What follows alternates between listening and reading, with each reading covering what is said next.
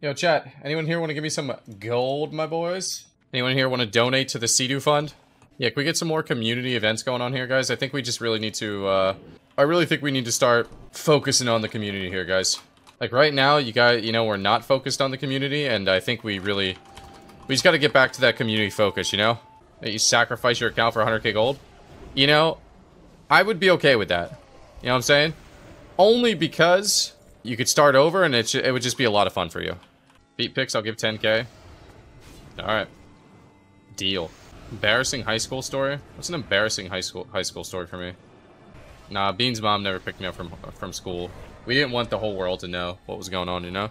Alright, so I had a couple times in school. Okay, so one of my times, freshman year, my clothes were really dirty. Like, I'm telling you, like, really dirty. But my dad was, like, really weird. And he was like, I'm not doing the laundry tonight. Like, it's not laundry night. So, like, I literally, and, like, half my clothes were, at my mom's house, and the other half were at my dad's house, and I was at my dad's house. The only pair of clothes I could wear to school were the pair that I had on. Like, it was, like, the only pair of jeans I had, like, you know, basically, I didn't have an option. So I literally had to go to school the next day with dirty-ass clothes. Like, I'm telling you, like, grass stains, like, it looked like I literally was rolling around in dirt, because I think I was literally playing football at my friend's house.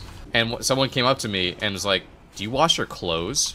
And I was like, no, like, I actually don't. Yeah, I wanted to, but, you know, I actually didn't wash my clothes at the time. And then there was another day I went to school, and I forgot to put on deodorant, and I smelled really bad, so I was, like, super self-conscious, like, I wouldn't lift up my armpits.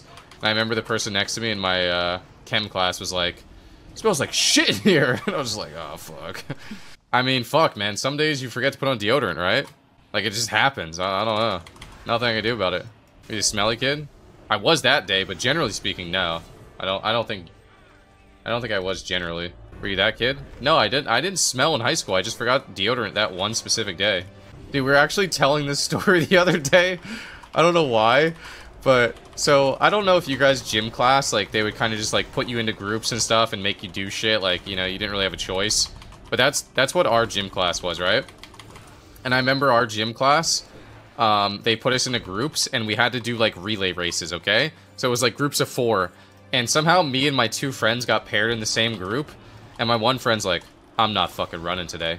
And we're like, dude, what do you mean? We're doing a relay race. You have to run. He's like, I'm gonna walk. He's like, I'm not running.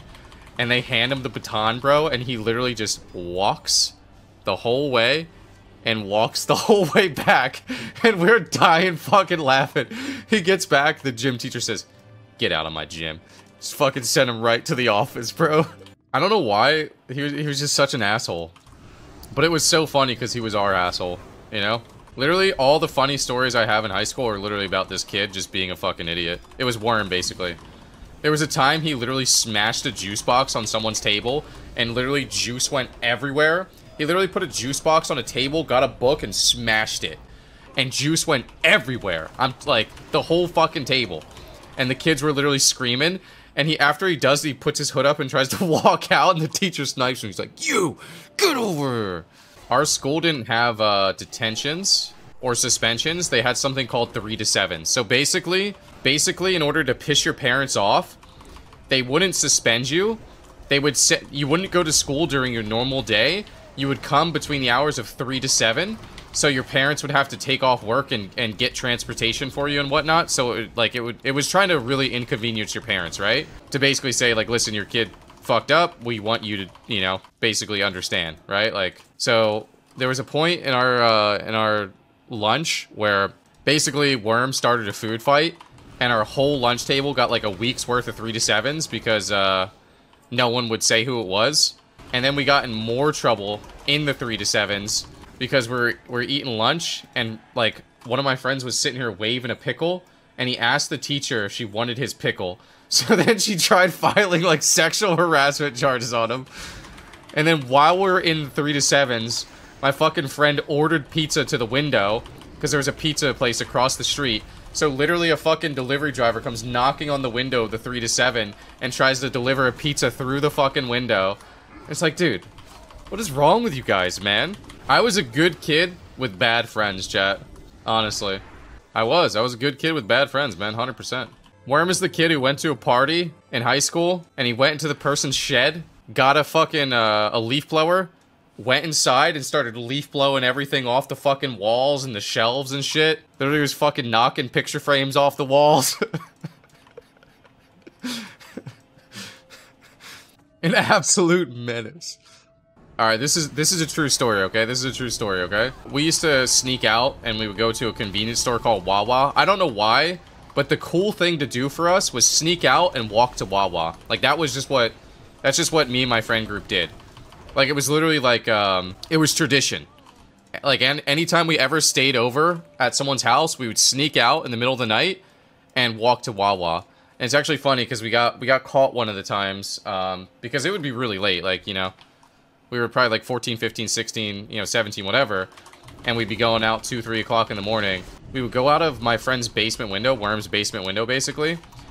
And it was like, it was ground level. And on the way in, we would be going through his mom's garden. And we just started hearing her freak out. Why is there so much dirt in the house? Like, why is there mulch in my house? Like, we were kicking all the mulch in when we would climb back in through the window. So eventually they kind of found out. But literally one night, Worm calls me. It's a school night, and he's like, yo, bro, you want to sneak out, go to Wawa? And I'm like, yeah, sure, whatever. Like, we lived really close to each other. And we go to Wawa. He's just looking at this shelf. I'm like, dude, what are you looking at? And he's literally, he's just staring. Okay? He's like, you see that? I'm like, no, what are you looking at? And there's a pair of gloves. Okay? There's a pair of gloves. And I'm like, okay. He's like, what do they say? I'm like, they're fucking gloves, man. What do you want from me? It says all-purpose gloves. I'm like, okay. What about them? It's like, I'm gonna buy these gloves. And I'm gonna shit in my hand. And throw it on this person's window. I'm just like, bro, what the fuck are you talking about? Where do you come up with this shit, man? So he literally fucking buys these gloves, bro.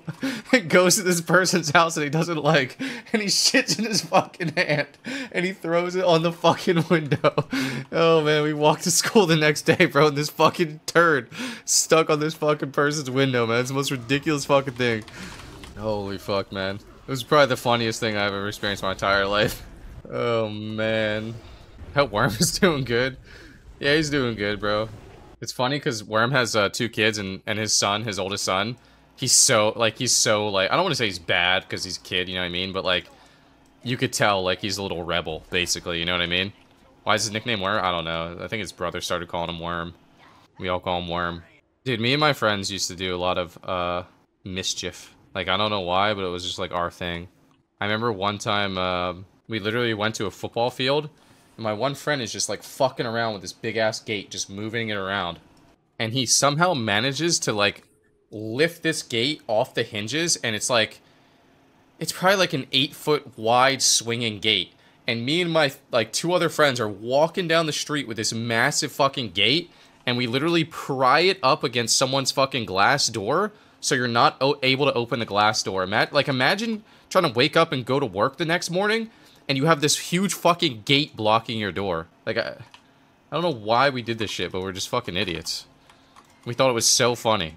There was one time my friend actually, he used to drive around and just hit people's trash cans with his fucking car. And he got followed home by a cop once. Be the band, that's what they call me.